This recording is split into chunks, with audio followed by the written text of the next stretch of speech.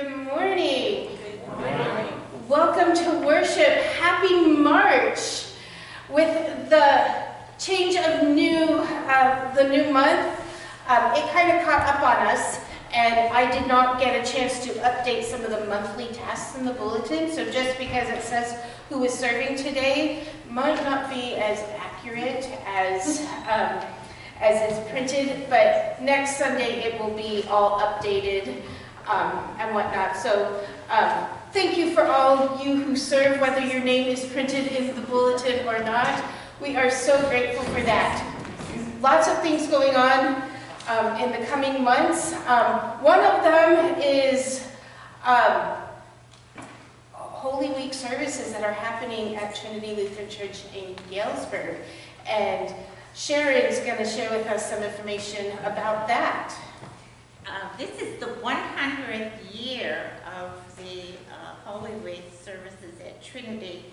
And I just wanted to let you know that at Good Friday, our bishop, Stacy Fiddler, will be the last word. And I thought you might be interested in going on Good Friday to hear Stacy. And the last word is usually around 3? Almost 2:30 to 3.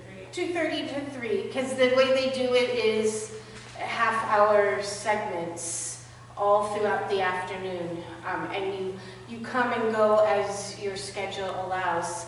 Some people stay for the entire afternoon, but oftentimes you go, because it's usually a song, a reading, sermon, prayer, song, and then quiet time until the next half hour. So, and that it's been going on for a century of this ecumenical partnership. It's really something to celebrate, and we have been part of that partnership. I'm not sure when we started the partnership, but I know since I've been here, I've participated in it almost every year. So I encourage you to do so. Are there any other community announcements or concerns we need to be made aware of? Choir will meet after. Yes, coffee. Choir is meeting afterwards, after coffee. With that, let us begin our worship this morning as we confess our need for God. Please rise.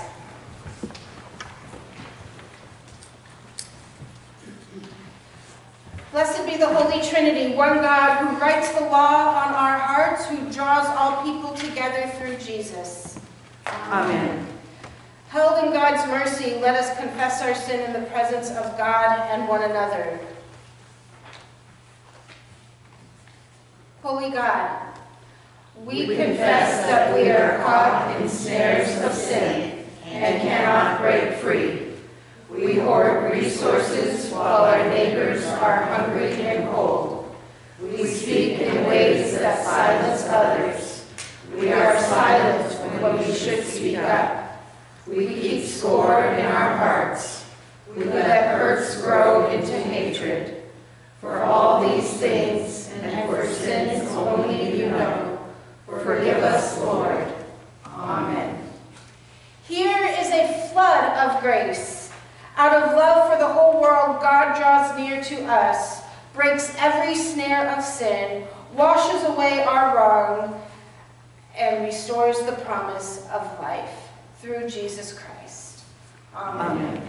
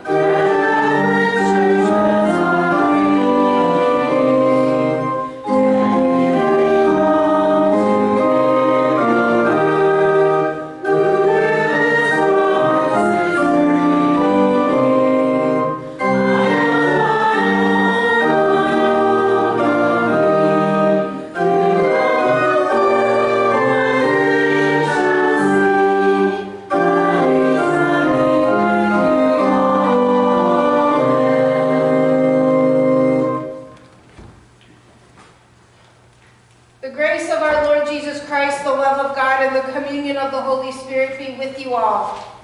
And also with you.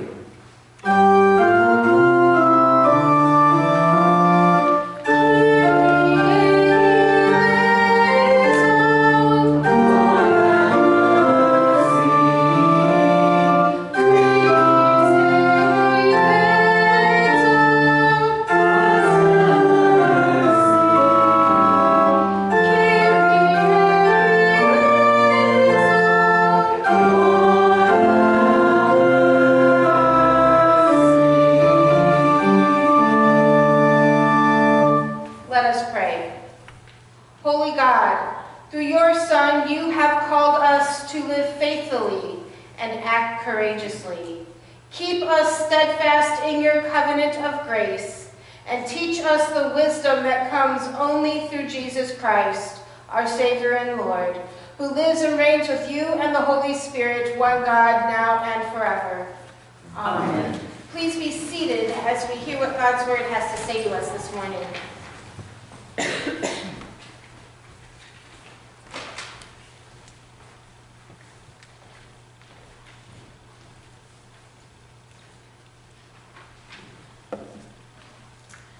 The first reading is from the 20th chapter of Exodus.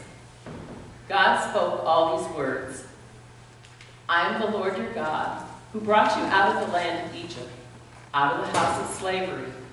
You shall have no other gods before me. You shall not make for yourself an idol, whether in the form of anything that is in heaven above, or that is on the earth beneath, or that is in the water under the earth. You shall not bow down to them or worship them, for I, the Lord your God, am a jealous God, punishing children for the iniquity of parents, to the third and the fourth generation of those who reject me, but showing steadfast love to the 1,000th generation of those who love me and keep my commandments. You shall not make wrongful use of the name of the Lord your God, for the Lord will not acquit anyone who misuses his name.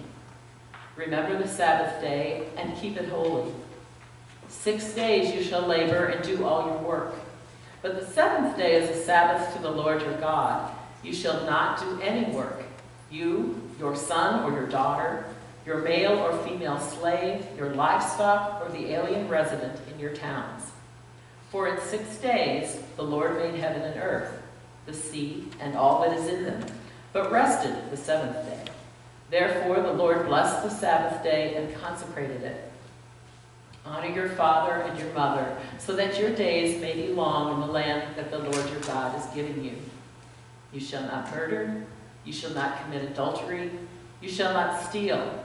You shall not bear false witness against your neighbor. You shall not covet your neighbor's house. You shall not covet your neighbor's wife, or male or female slave, or ox, or donkey, or anything that belongs to your neighbor. Word of God, word of life. Thanks be to God. The psalm for today is 19. Let's read it responsibly. The heavens declare the glory of God, and the sky proclaims its maker's handiwork. One day tells its tale to another, and one night imparts knowledge to another.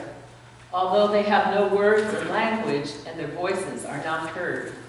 Their sound has gone out into all lands, and their message to the ends of the world, where God has pitched a tent for the sun. It comes forth like a bridegroom out of his chamber. It rejoices like a champion to run its course. It goes forth from the uttermost edge of the heavens, and runs about to the end of it again. Nothing is hidden from its burning heat. The teaching of the Lord is perfect and revives the soul. The testimony of the Lord is sure and gives wisdom to the simple. The statutes of the Lord are just and rejoice the heart. The commandment of the Lord is clear and gives light to the eyes. The fear of the Lord is clean and endures forever. The judgments of the Lord are true and righteous altogether. More to be desired are they than gold, more than much fine gold, sweeter far than honey in the comb. By them also is your servant enlightened, and in keeping them there is great reward.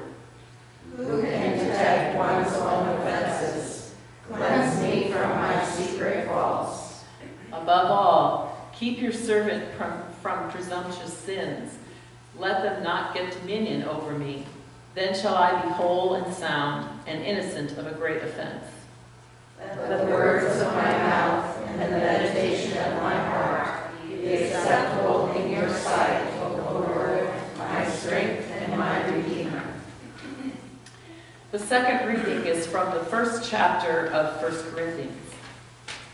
The message about the cross is foolishness to those who are perishing, but to us who are being saved, it is the power of God. For it is written, I will destroy the wisdom of the wise, and the discernment of the discerning I will thwart. Where is the one who is wise? Where is the scribe? Where is the debater of this age? Has not God made foolish the wisdom of the world? For since in the wisdom of God, the world did not know God through wisdom, God decided through the foolishness of our proclamation to save those who believe. For Jews demand signs, and Greeks desire wisdom. But we proclaim Christ crucified, a stumbling block to Jews and foolishness to Gentiles. But to those who are the called, both Jews and Greeks, Christ the power of God and the wisdom of God. For God's foolishness is wiser than human wisdom, and God's weakness is stronger than human strength. Word of God, word of life. Thanks be to God.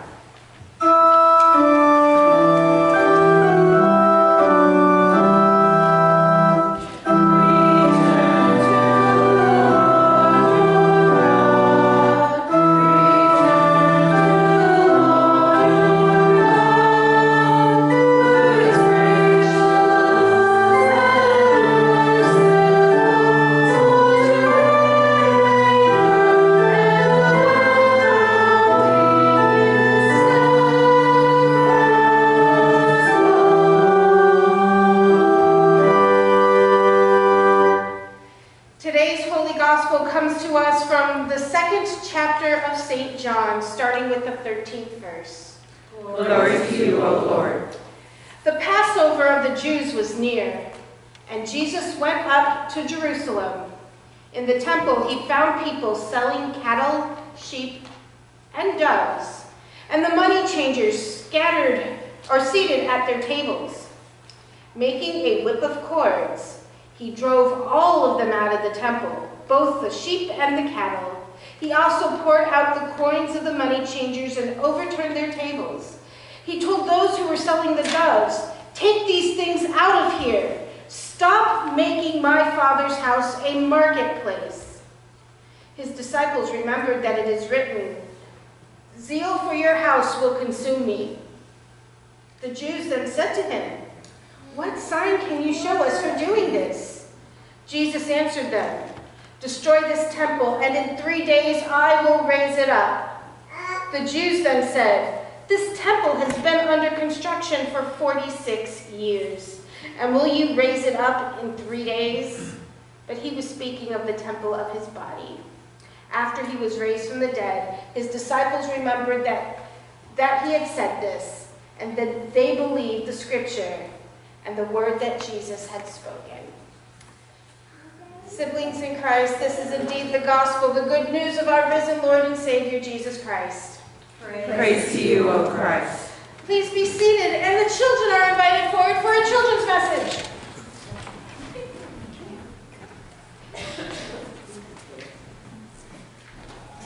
Today we're talking about cleaning. Do you know how to clean?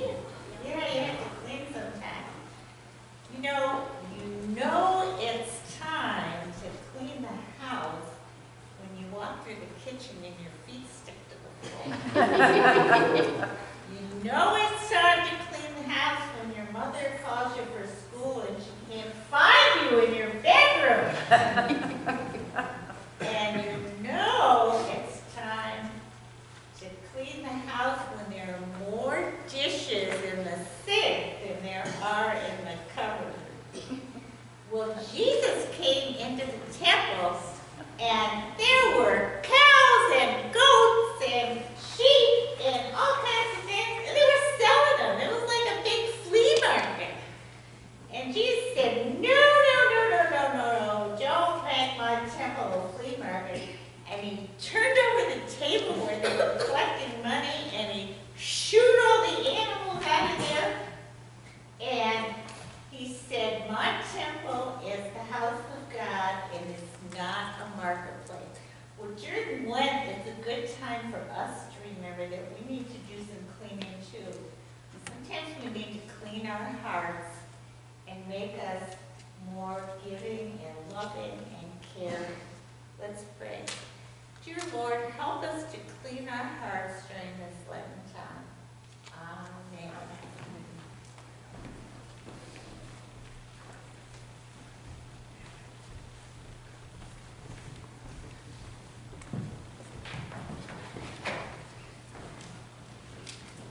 Grace and peace to you from God our Father and our Lord and Savior Jesus, who is the Christ. Amen. In the gospel today, Jesus discovers that the temple has been turned from a place of worship into a marketplace. The predominance of selling animals and the exchanging of money for profit overshadow what is supposed to be the main activity in the temple, which is worshiping God.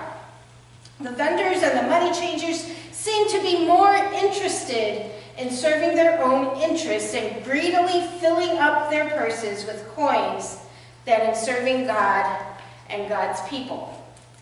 Instead of helping people worship God, they're getting in the way. The commercialization of worship means that those who cannot afford the costs are unable to offer their worship to God, and money becomes a god more valued than the God to whom the temple was dedicated. Jesus, of course, finds this situation unacceptable. The first commandment clearly states, "You shall have no other gods before me." Jesus will not allow anything, especially money, to be given more devotion than God. In addition, Jesus' purpose in coming to earth was to take away the barriers between humans and God, so that all people might be reconciled to God through him.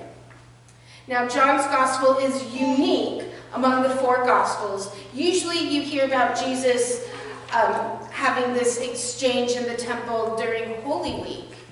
But in John's gospel, it happens at the beginning rather than the end of Jesus' ministry. Now, this placement shows how John's gospel emphasizes that Jesus has come to replace the temple.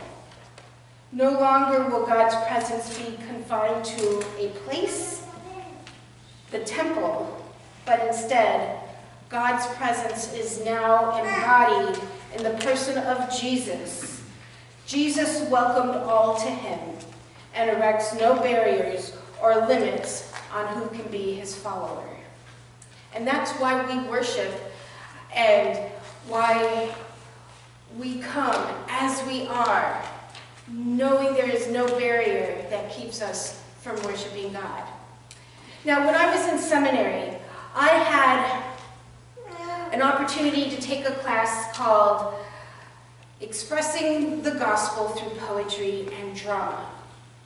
And we would take movies and literature and see how the gospel was enacted and where good news could be proclaimed in places that you might not expect. Especially, we dissected a lot of Shakespeare. We actually took a field trip to Canada to, it was a Shakespeare festival, a Stratford, I'm not remembering exactly, but there is a festival in Canada that all week long they do Shakespeare and drama and plays, and it It was such a unique experience to be able to see, even in works of fiction, how truths can be told. Now today, I'm taking a leap of faith because I have a dramatization that I'm going to share with you. It is a creative part of this, and so I don't want you all to think, oh, that this is 100% factual. It is certainly a creative, creative license has been taken, but truth is spoken through there. And so, in just a few moments, I am not going to be Pastor Katie. I am going to be one of the dove sellers.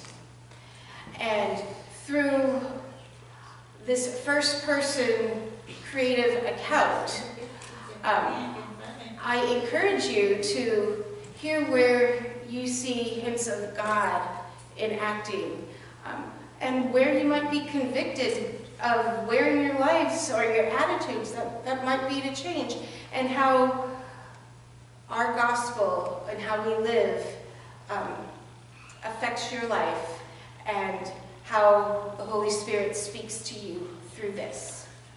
So, with no further ado, I introduce to you the dove seller.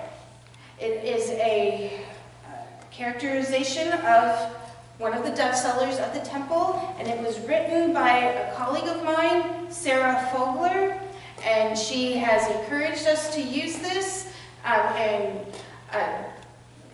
greatly with no copyright. Well, yes, it's copyrighted to her, but she is letting us use this freely without us having to pay her for this use. So thank you, Sarah. The dove seller. I'm trying to understand what happened. I'm trying to make sense of what Jesus of Nazareth did. Now, my next door neighbor says, it's all about time somebody did something about the corruption in Jerusalem. But as far as I'm concerned, what Jesus did was just plain crazy. And honestly, what's the big deal here? It's Passover. Every faithful Jew in the region is expected by law to come to Jerusalem for the Passover. But Jews from all over the world come too. This place is mobbed. Now, everyone who comes to the temple is required to pay a temple tax, and it must be paid in sanctuary shekels. Foreign coins are unclean. It may be all right to pay other debts with foreign coin, but the debt to God must be paid in coins that are blessed. Only temple shekels are pure enough for a temple tax. Jesus must know this. And how are people supposed to pay their temple tax if they can't exchange the coins that they are bringing from Rome and Egypt and Greece? This is the way it's always been. Doesn't Jesus know that? In my opinion, he is being unreasonably judgmental and demanding. The money changers are providing a service. Of course, they charge a lot of money for this, but that's what's to be expected, isn't it? I've heard people complain about what a hardship this is. Most Jews are poor. Of course it's a hardship, but life is hard. And I don't make the rules. I can't change the rules.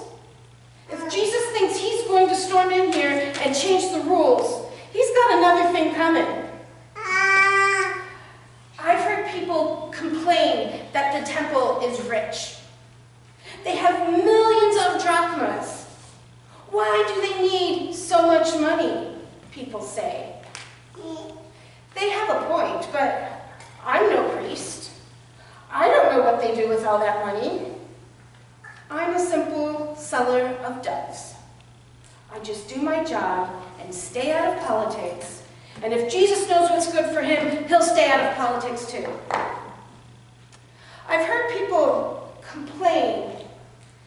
money changers, and the animal sellers that were greedy. But we're just trying to make a living. You can see that, can't you? Every Jew who comes to Jerusalem at Passover wants to offer a sacrifice to God, a thank offering. As a dove seller in the temple court, I provide an easy way to do that. You may think it's a racket. I say it's just making the most out of an opportunity. Here's how it works.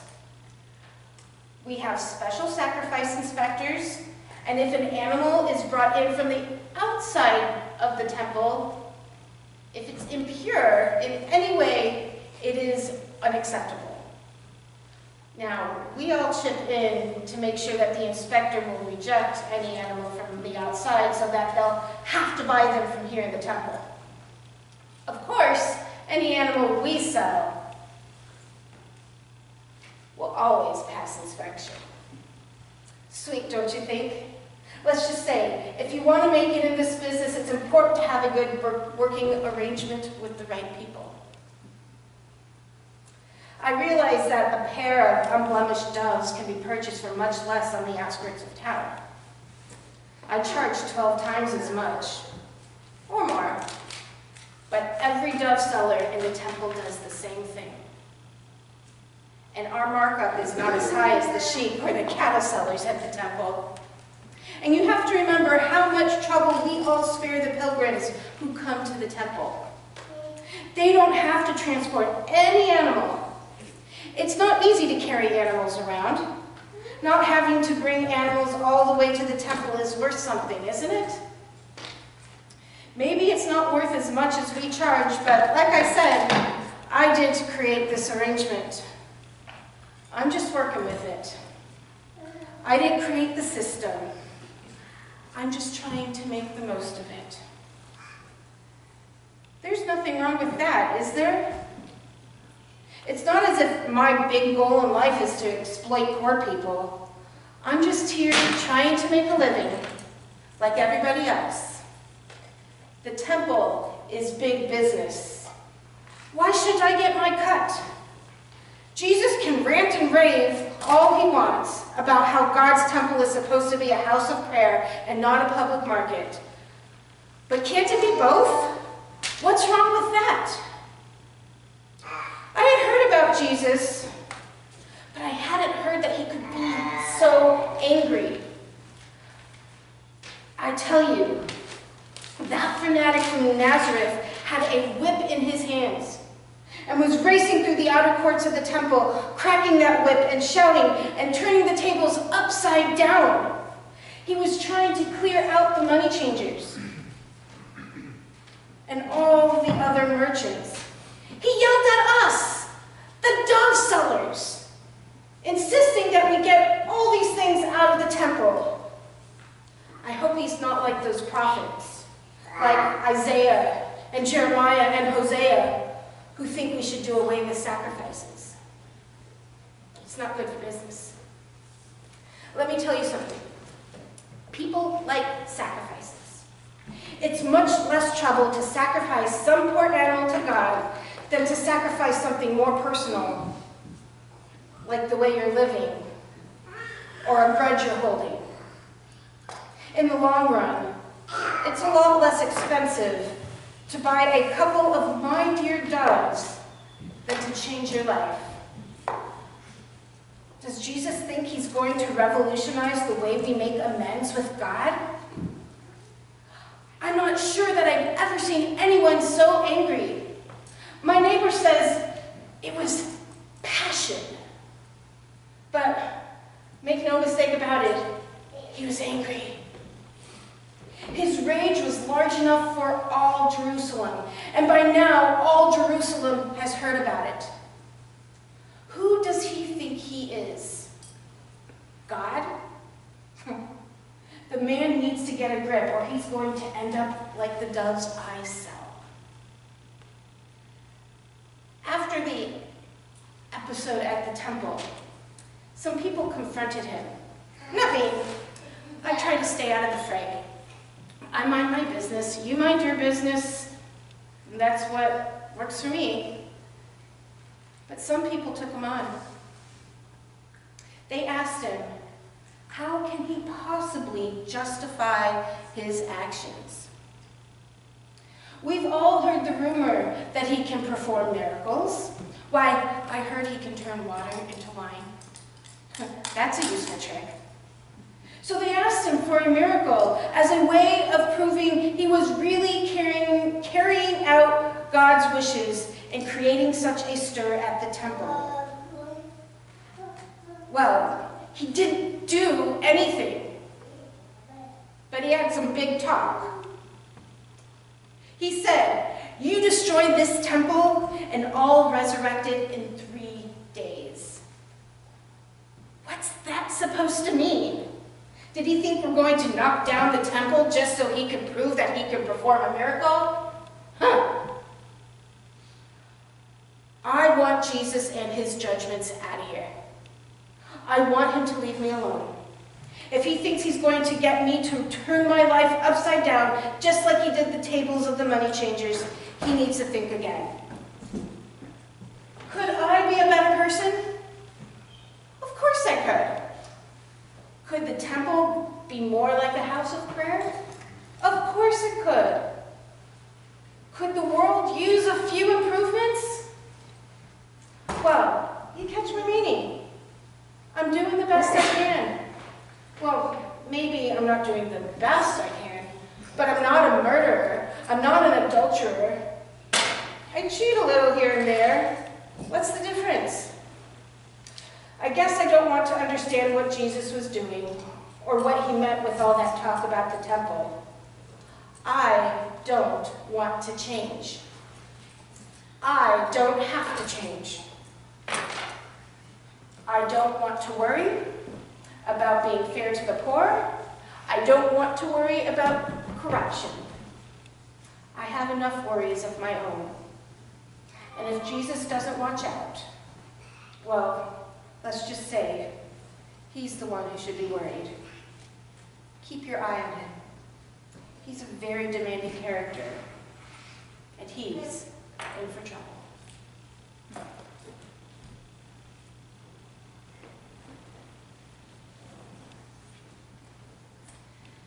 Please rise as we sing our hymn of the day. Lord,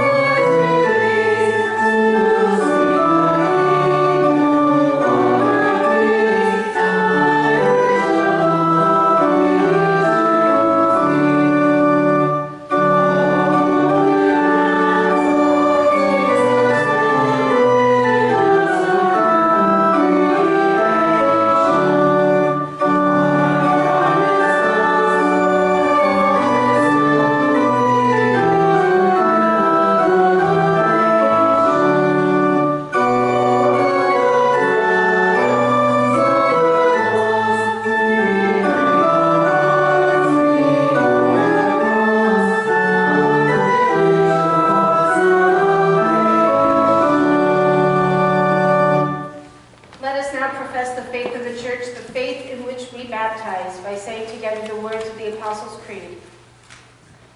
I believe in God, the Father Almighty, creator of heaven and earth. I believe in Jesus Christ, God's only Son, our Lord, who was conceived by the Holy Spirit, born of the Virgin Mary, suffered under Pontius Pilate, was crucified, died, and was buried. He descended to the dead. On the third day he rose again. He ascended into heaven. He is seated at the right hand of the Father, and he will come to judge the living and the dead. I believe in the Holy Spirit, the Holy Catholic Church, the communion of saints, the forgiveness of sins, the resurrection of the body, and the life everlasting. Amen. Trusting in God's promise to reconcile all things, let us pray for the Church, the well-being of creation, and a world in need. You alone are God. We thank you for the gift of Sabbath rest. Awaken the Church to the mystery of your presence, and give us glad hearts as we receive the good news of your deliverance. In our congregational prayers for today, we especially pray for Megan and Lillian Halls. Strengthen their faith so they may continue the ministry you have called them to. Hear us, O God. Your mercy is great. You renew creation. Drive out those who would make the earth a marketplace. Protect rainforests, mountaintops, ocean, and wilderness areas from commercial exploitation. Unite nations, policymakers, and businesses in efforts to reduce carbon emissions. Hear us, O God. Your mercy is great. You judge the nations. We pray for an end to war and strife in every land. Strengthen international efforts to negotiate peace and provide humanitarian aid to people fleeing from conflict, especially in Gaza.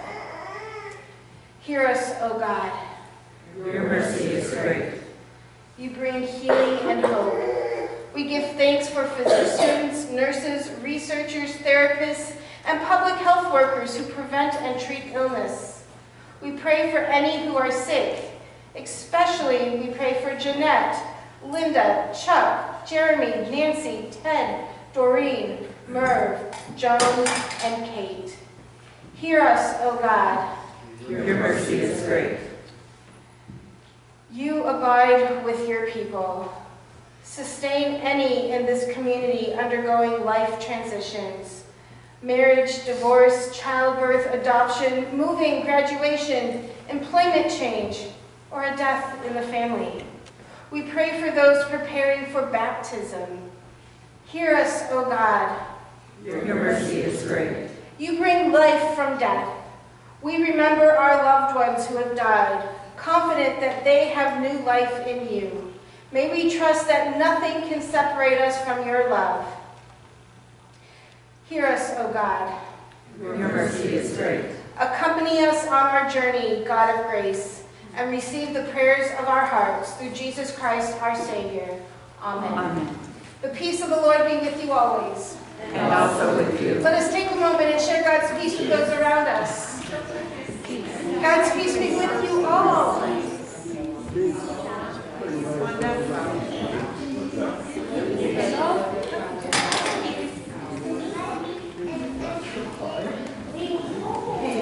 Our giving is an act of worship, and at this time we receive our offering.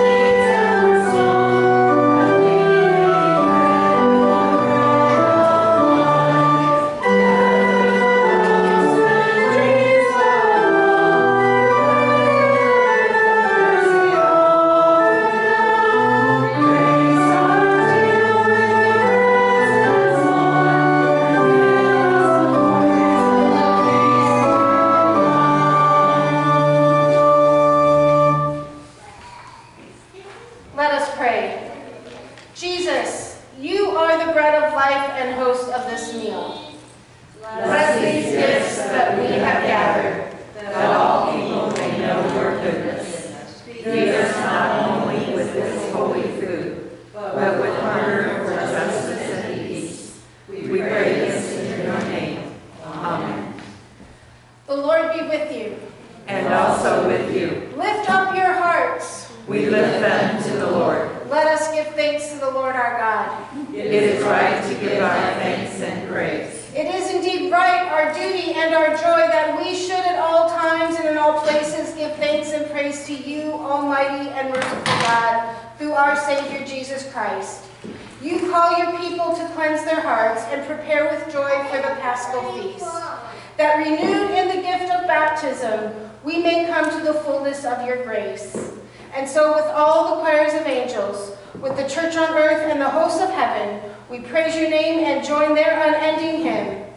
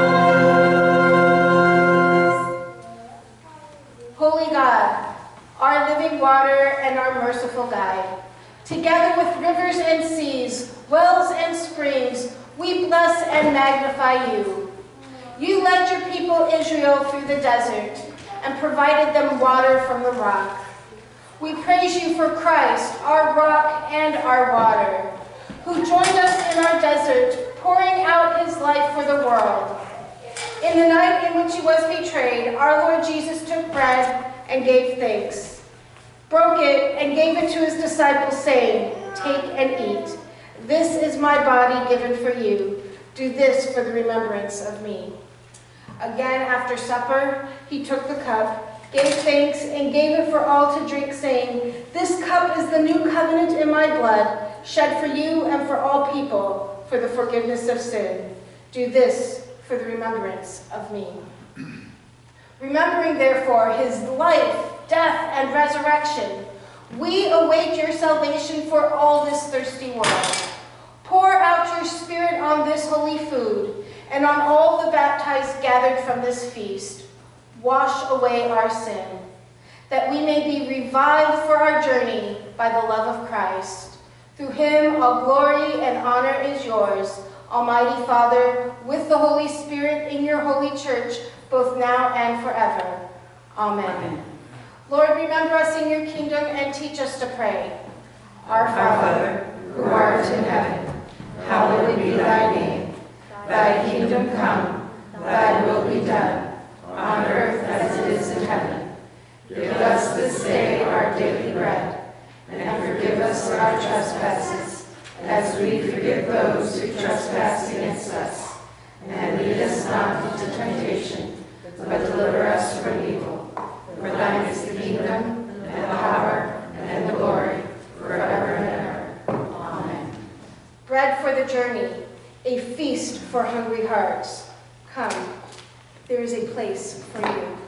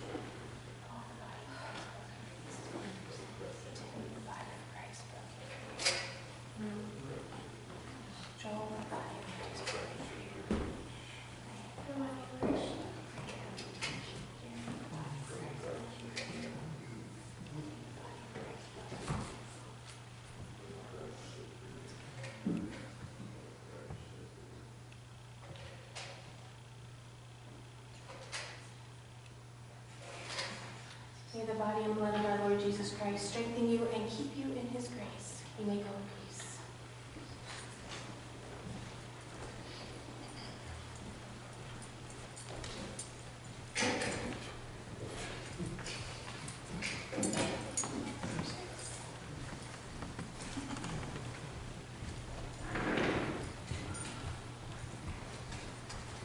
Please rise.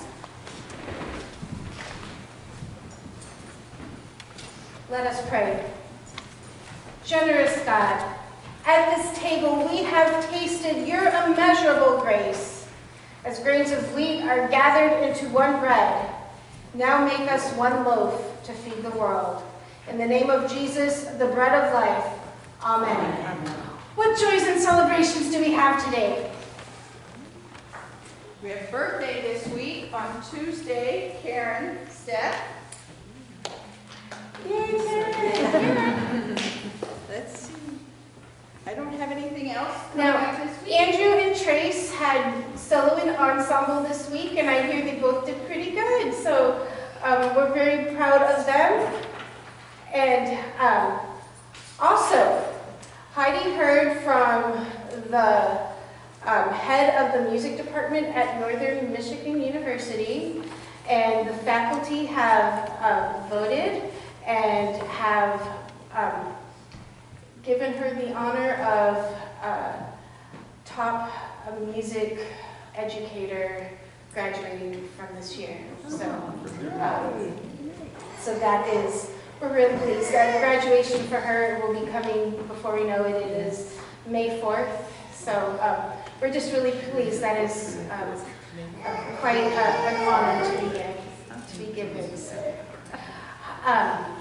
Sing to Karen. yes, Karen, this one's for you. Happy birthday to you. Happy birthday to you. Happy birthday, dear Karen. Happy birthday to you. Thank you. Friends, receive your blessing. Beloved, we are God's own people, holy, washed, renewed. God bless you and keep you, shower you with mercy, fill you with courage, and give you peace.